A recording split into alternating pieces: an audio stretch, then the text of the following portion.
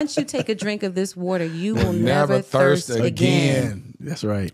But the beauty of that is, one, you know, we as women, and what I had to understand in my single years and in those bad relationships is that God is the only one who can meet your deepest love need. Facts. Yeah. In Facts. and outside of marriage. Yeah. However, we serve a God that sees us so well that he demonstrated in that passage that he understands our need to be loved. So much so that we will go to great lengths to experience it. Yes. That's why it doesn't matter what pedigree the woman is. She can be, you know, an Ivy League school. She can have a PhD. She can make six figures. You're like, why would she date a guy like that? Yeah. Why would she stay with a guy that treats her that way? Still searching for love. Because we need to be loved. God created us to be in relationship. He created us for companionship. Yeah. And he understands. And he demonstrated it with that beautiful woman from Samaria who went on to be able to tell everybody about what God had done in and through her. Wow. So let's continue talking about what God did in and through y'all. Yes. Right. So he slid in your DM. And what year was that? In 2021? Okay, so that was 2021 in the thick of the pandemic. I literally was at home doing absolutely nothing. I had no prospects. None of that. Wow. And so he reaches out to me. And But it's tell him amazing. what happened, though. Yeah, so it's amazing.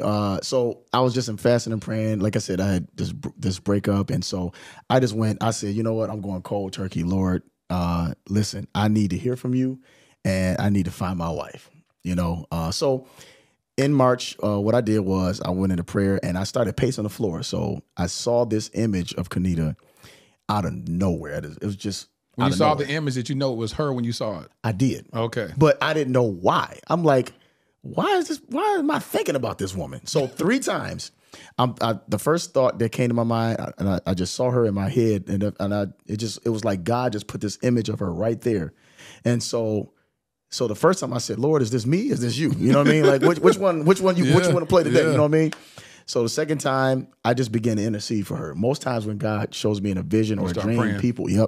I'm like automatically, Lord, whatever need needs to be met, whatever it is you want to speak to them or show them, make it happen. So I prayed for the third time. I literally said, okay, Lord, speak, because it was so strong. It was like I didn't have any peace until I got the answer while I was thinking about it. So the Lord spoke. And the 3 occurrences was in the same moment. The same moment, right there, because I inquired of the Lord. So he said, just like you're doing right now. See, God is not spooky. He's special. You know what I'm saying? It doesn't take rocket science when it's God. So he said in a practical way, just like you are right now, send her a message and tell her you're thinking about her. Woo! And that's it. Now, you got to understand something, Terrence. That right there hit, though. That I'm hit. telling you. It hit. You slide. Okay, go ahead. I never, ever wanted to date, marry, or meet anybody. Again, according to my preference, I'm thinking maybe it's somebody I knew a long time, I went to school with. I never would have thought I would have met my wife through social media or making an approach or an attempt to meet her through social media. But it was clean. It was clean. It was godly. So God was just like, send her a message and tell her you're thinking about her. Just like that.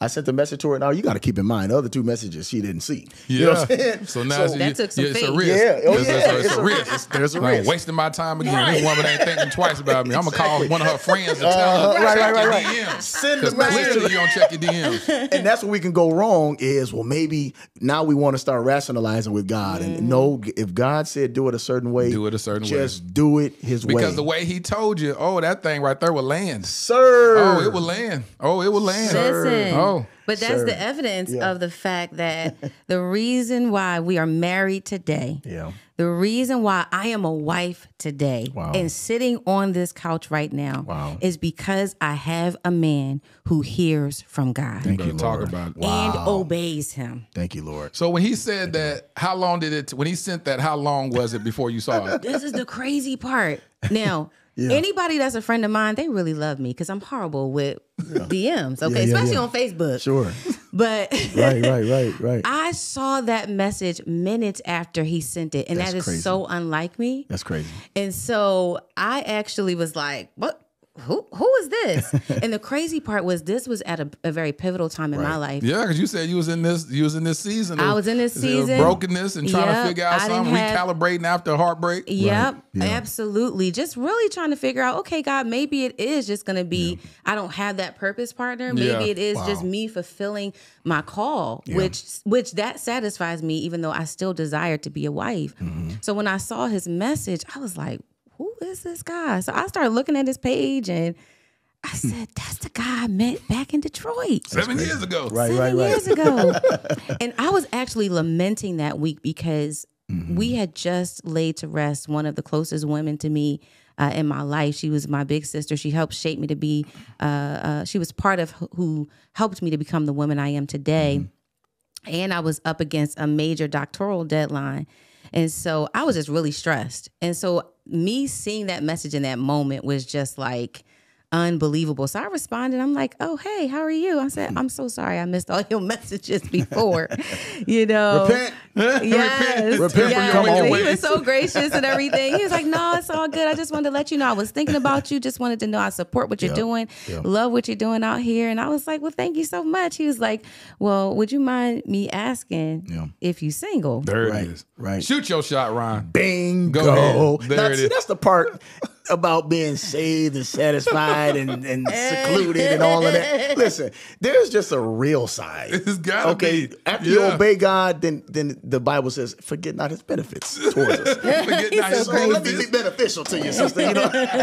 He was like, but the thing about Ryan that's so amazing is that he is extremely intentional. It started with that direct question. He encouraged me. He was so gracious. Now I've gotten a million DMs over my single life. Absolutely. Some of them, you know, were so disturbing that it actually gave me doubts about being married. Yeah. Because not all of them was from single men. Oh, yeah. You know what I'm saying? Yeah. And so, you know, when he did that, he said, you know, I told him, yeah, I'm single. He said, I can't believe you're single, but I would love to come and just show you a great time. Yep. I was like, well, where you? I said, where you at? Right. Oh, yeah. I need a pound right here. Yes, sir. Yeah. Yes, He sir. said, I would love to come. Yep. See, that means he has to go. Yeah. See, Yes, ahead. sir. No. Go ahead. Deal with that. Deal with that, T. I'm Deal trying not to preach right now, Ryan. It gets better. He said, go ahead. It gets better. First of all, he didn't even know where I was. He said, wherever you at. So wherever you at, I'm exactly. Yes, so sir. I'm coming. he's like, I said, well, where are you? He said, I'm in Detroit. He's like, where are you at? You in Houston? I said, no. I said, I'm in Philadelphia. He's like, oh, girl, that ain't nothing but a flight. He was like, I will come there. He was like, I'll plan everything out. And I actually didn't believe him, to be honest with you. I didn't think he was going to go to that length. Yeah. Not that because I didn't feel like I was worth it, but because after you've encountered so many men who have not kept their word, you just like, okay, I'll believe it when you hear. You know what I mean? Right. So he actually, not only did he fly to Philadelphia, but he arranged an entire weekend where he met my father. He set up a picnic for us. Hold on. Stop. So you went and met her father the first weekend. The first weekend. You know, it ended up happening that way because before I left, he was available, and God really orchestrated the whole weekend. Yeah. He really did. Originally I was ready to meet him the second time that I came back, but it just ended up happening. He was available. I said, and she. And so you inquired about his availability? I sure did. Absolutely. You asked him? I need to meet him because I now I was in a place where I went because if we back up, one of the parts that my wife didn't say that we just forgot, 2 weeks before I came, we fasted and we prayed as friends. She was in a place already where she was fasting and praying, and our church had just fasted and prayed. And I said, I tell you what, I'm going to join you. But these are the things we're specifically going to pray about, because she was sharing things, you know, certain things about just in her life personally and some things and, you know, some family things that she was just believing God for. I said, oh, wait a minute. Well, we're going to touch and agree about this right now. Let's put on hold what I think I'm feeling. Let's agree about God right now. Let's let that be our common denominator. So we went before the Lord, fasted and prayed. We talked every morning, early in the morning. We prayed, went about our day. And so it was like this was really weird. It was like a Song of Solomon moment. I was becoming more attracted to her through the word. And this is what men don't understand. Oh God, I feel your presence. The thing is you can have a woman, but if you don't have a woman of the word, if you don't agree, the Bible says, how can two walk together except they agree? That means the root word for relationship is to relate. Talk about it. You gotta be able to relate to that person before you jump into bed with them. Yep. You wanna jump into bed, you wanna have babies and sign documents that you don't even have no rights to. So I made it very evident I'm not a boyfriend, I'm a husband. I told her. He said that in our first phone conversation. Ryan, Terrence, go ahead. You jumping out your skin. I want you to say that one more time. Yes, sir. That you're not a what? I'm not a boyfriend. I'm a husband. I say that all the time. I say, yes, sir. I tell women, I'm like, listen. Yes, sir. They're like, why you ain't with nobody? Yep. I said, because I don't want a girlfriend. Wow. I want a wife. I said, I'm not going to sit around. I said, my sons are at the ages to have girlfriends. I'm a grown man. What I look like talking about, this is my girlfriend. Thank you. Taking her to the Christmas family dinner, whatever, my girlfriend. Then the next year, there's a new girlfriend. I'm a grown man. I'm 44 years old. What I